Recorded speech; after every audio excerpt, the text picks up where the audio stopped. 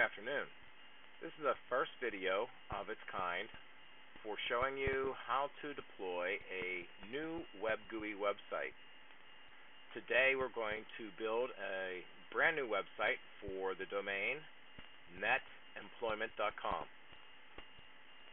When you bring your web browser, and I'm using Google Chrome just so that there's no confusion, it just simplifies my presentation for today.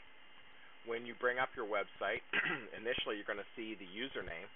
You're going to show an admin account, which is basically the person that is permitted to build the website. Their password, and all default passwords are 123QWE. That's all default for the admin account. We recommend that you change that as soon as possible. Your email address, we recommend that you put up netemployment.com.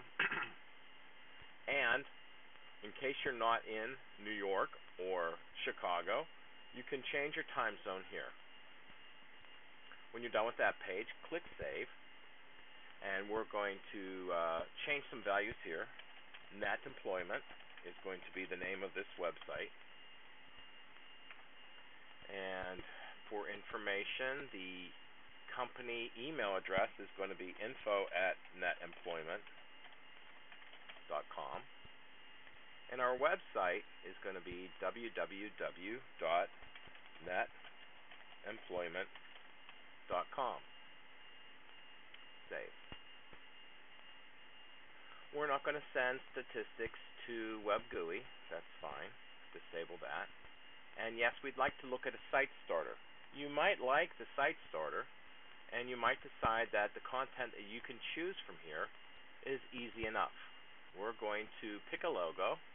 I'm going to choose a file that's on my server, or my PC rather, in my pictures directory.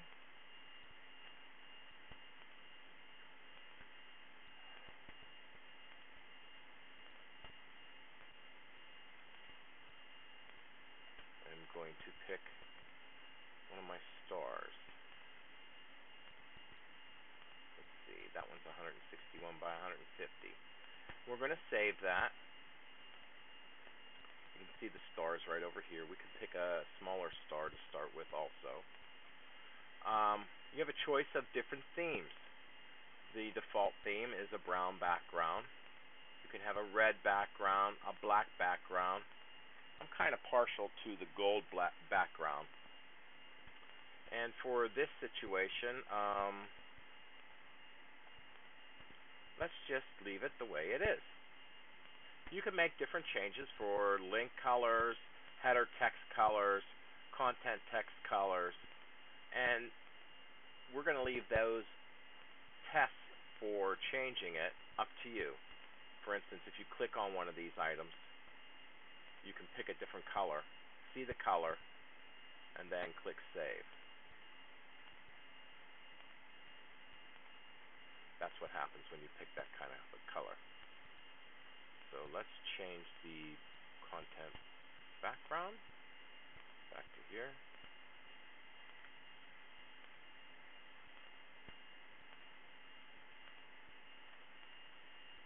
Close. And we're back. And we're going to save this and move forward. You have additional things that you can put on the website. We're going to have a Contact Us page, search function, all about us. This is where we put content about your organization. We'll have one on our site as well. You can have a news section, and if you want, you can have discussion groups, forums. There's a support and a general discussion. We'll put them up for right now. Click Save, and your site is ready to roll.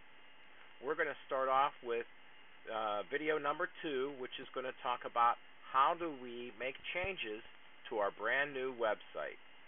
Look forward to seeing you in the next section. Bye.